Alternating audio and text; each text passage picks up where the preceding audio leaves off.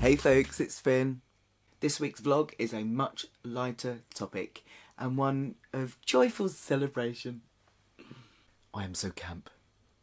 Earlier this week I turned 3 years post top surgery, that's chest reconstruction surgery, which I had with the wonderful Mr Andrew Yelland at the Nuffield Hospital in Brighton on the 27th of November 2013. And I think at 3 years post-op I've probably done the healing I'm going to do, I would have thought by now.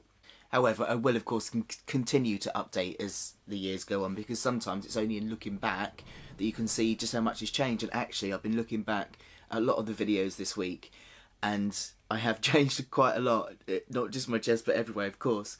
I've got to say that the gratitude of this chest has just never worn off. At 3 years post-op I still have moments where I'm just in absolute joy at this freedom I have now because of not having those awful growth things that grew. Looking back at my vlogs, I remember this so very clearly when I finally got the letter that said I was having top surgery. And yesterday I got home to find this. My referral letter. So I'm booked in for top surgery on the 27th of November.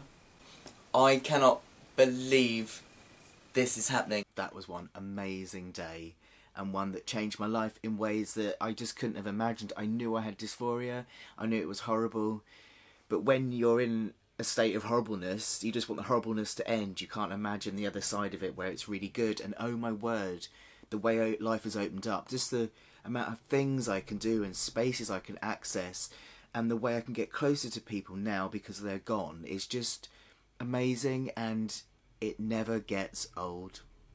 The time has gone really quick, but I still so clearly remember that day. It's so bizarre to wake up from surgery happy. Nobody chooses surgery, do they? It's horrible and painful and difficult, but for us, surgery is something completely different. Surgery is the beginning of a new freedom, and that was certainly how I experienced it. I've had my surgery, can you tell? So funny, apparently I woke up from the surgery grinning. I still can't believe it's real. Watching back, this chest reveal was also amazing to watch. That's fine. So we're looking good. There is a little bit more bruising on that side as we'd expect, but nothing too bad. Everything's tickety-boo. What I'm just going to do is... So things look fine. That's amazing. Oh my god, right. That's my chest. That is, yeah. Yeah, it's good. God. Oh my god. Thank you. No, it's alright. I'm, like I say, I'm sorry you got bruised, but other than that, it's fine. Absolutely amazing. I remember so clearly kind of just looking down at my chest and just being in complete disbelief, and then when I stood up and Mr Yelland showed me the mirror, it was just... I was just overwhelmed. All I wanted to do was cry and hug Mr Yelland there and then.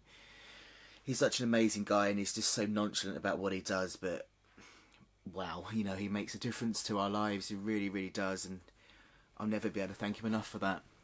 So let's have a look at the comparison so far.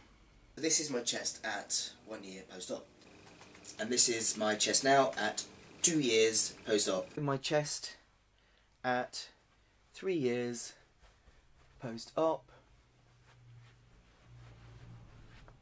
and I was right in my prediction. Not much has changed really. I think the scars have got slightly whiter, but more than anything I've just got hairier. I have got the starts of a hairy chest. It's, you know, like on those, the edges of rugs, the fancy rugs, they have like that kind of like fancy frilly edge thing. It's kind of like that. They are definitely whiter, but more than anything the disguise of the hair really helps. So yes, there you go, my chest at 3 years post-op.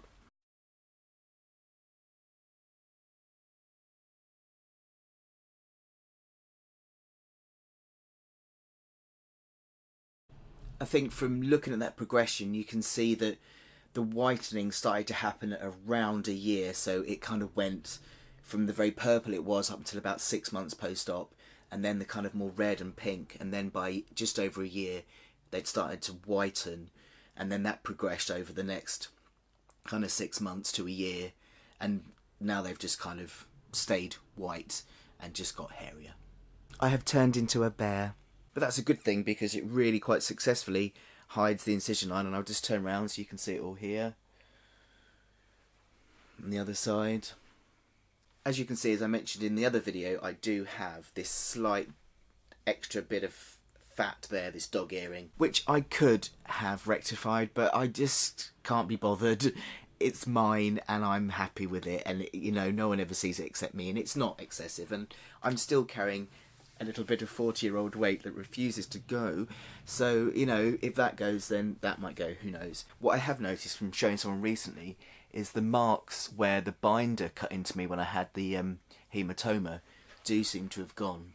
My nipples that were a constant fret in the very beginning are fine, absolutely fine. I think a lot of it, as I said, was getting used to having shape and nipples where I'd been binding and been flat.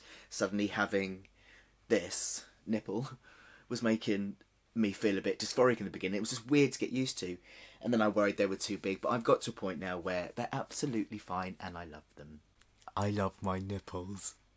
Let's do one last turn for you.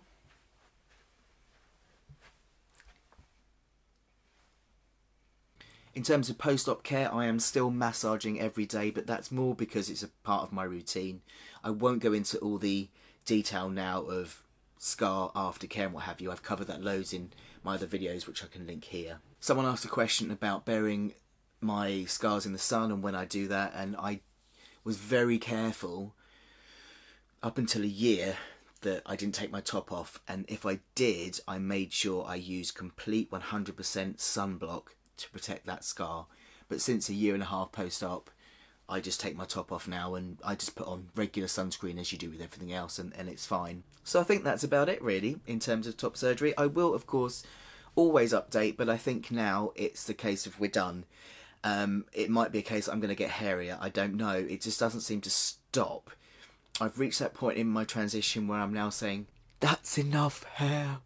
I never thought I'd say that, but I have now really got enough hair, people. Thanks for watching, everybody. If you do have some questions regarding top surgery, there is a huge playlist which you can find here, and in that I cover pre-op, post-op, scar massage, all sorts, so do check that out. Also, don't forget to hit the subscribe button to be kept up to date with regular uploads.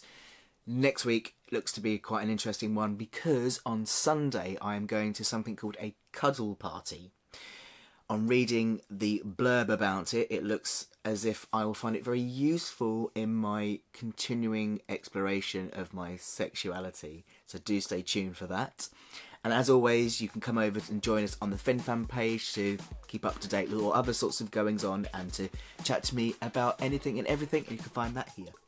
Take care of yourselves, everybody. Have a fantastic weekend, and I will see you next week after my cuddle party.